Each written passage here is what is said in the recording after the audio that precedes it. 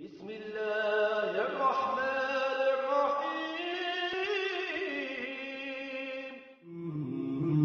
مولاي صل وسلم دائما أبدا على حبيبك خير الخلق كلهم. Among the trends in the Islamic communities in the West and also in the countries of origin, a perception that women, should not be allowed to work, and there are some rules that are discriminatory in the way we are dealing with women. The literalists' reading of the scriptural sources. So we have this trend, and this has an impact on the situation of Muslim women in the West. At the same time, we have the cultural dimension. The cultural dimension is really how the Muslim woman or the Islamic principles are understood in the countries of origin, where we have very macho cultures, patriarchal cultures in Asia, in the Arab world, in Africa. So this also has an impact on the way they are going to first settle in Europe or in the West, and then being integrated in the whole process, because you still have people from the first generation thinking that it's not so important to educate women because this is not what they should do, and in the future they will be at home and serving the family. So we have this religious cause, the cultural cause, and then what happened when the first generation arrived here, which was, as all the immigrant communities, the first step is to protect yourself from the new environment.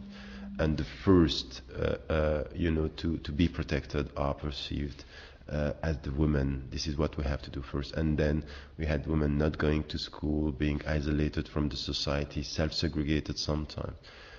What we can see now with the second, third and onward generation is something which is much better. First, in schools, the women, the young girls are doing much better, in fact, than the young boys. And this is something which is really paradoxical but understandable.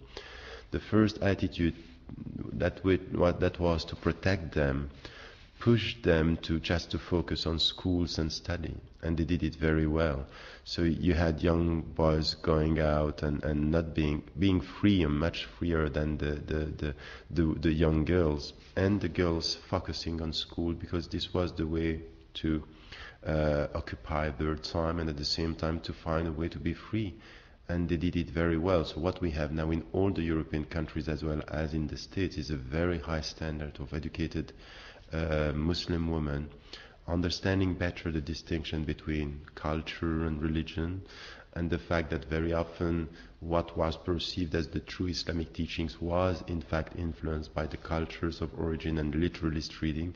And now having this understanding, we are in a transitory period, and we have to understand that it's going to be a very long process. But this woman, with other men, with scholars, understanding better the distinction that I was mentioning, will help a process of a better access to their legitimate rights for women.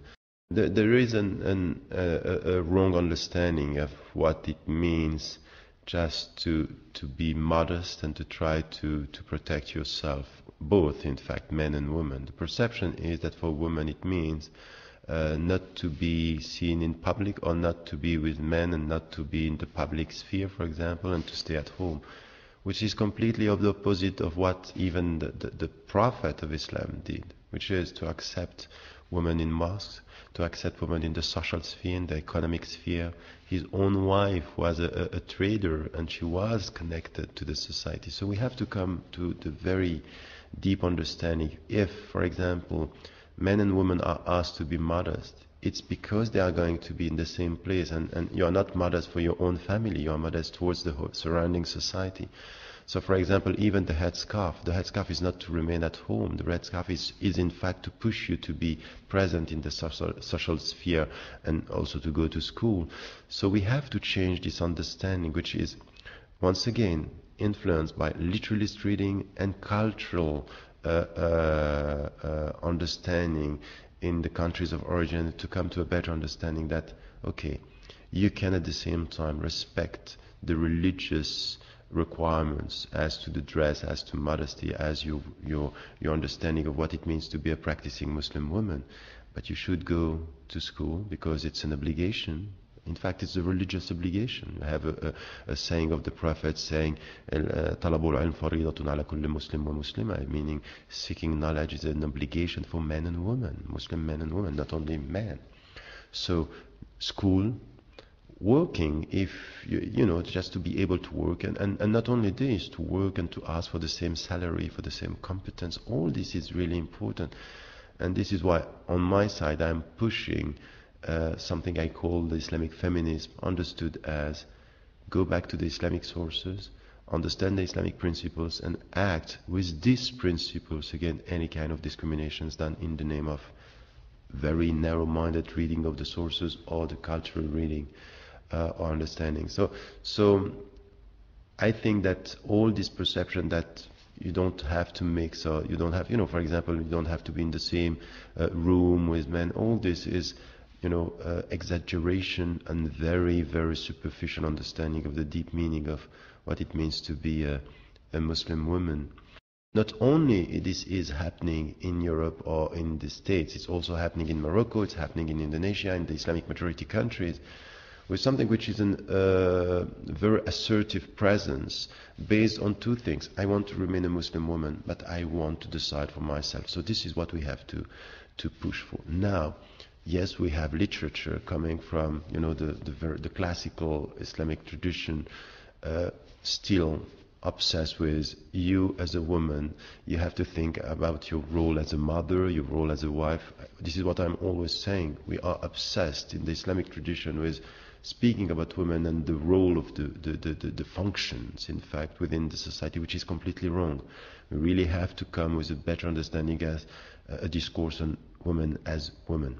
And women as women within the society is also something which is really important. It's coming, and more women are now starting to speak for themselves. Mixing, we have to be very cautious. There are levels of mixing. So if we are speaking about being, you know, in the society and working and having a role as a citizen, as a woman, being electing and being elected, and all this has to be to play. Now you may have practicing women saying, look, this is my freedom to be in the society, but I don't want, for example, to go in a swimming pool because the way my body is going to be shown is not the way I think it's to be a good Muslim. Here, we are not dealing, we should be very careful not to create a problem of integration on these decisions. If freedom is what you want, if freedom of choice is what you are proclaiming, just be consistent. A woman who decides for herself to wear the headscarf, you cannot say that she is alienated or self-alienated. Let her decide. And if she doesn't want to wear the headscarf, let her decide. To come to something which at the end is leadership.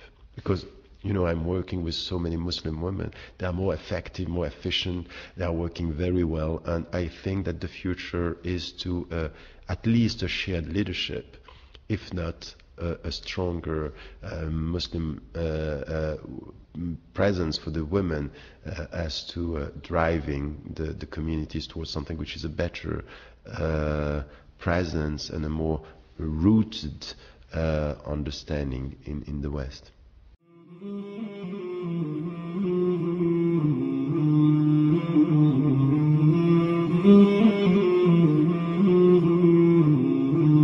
مولاي صل وسلم دائما أبدا على حبيبك خير الخلق كلهم. مولاي صل وسلم دائما أبدا على حبيبك خير الخلق كلهم. محمد سيد الكونين والثقلين. محمد سيد الكونين والثقلين والفريقين من عرب ومن عجم. مولاي صل وسلم دائما أبدا على حبيبك خير الخلق كلهم.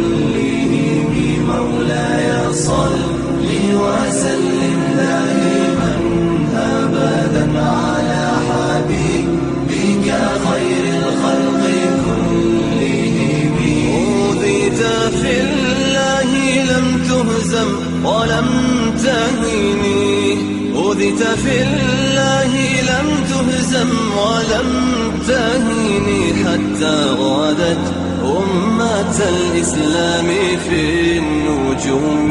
مولاي صل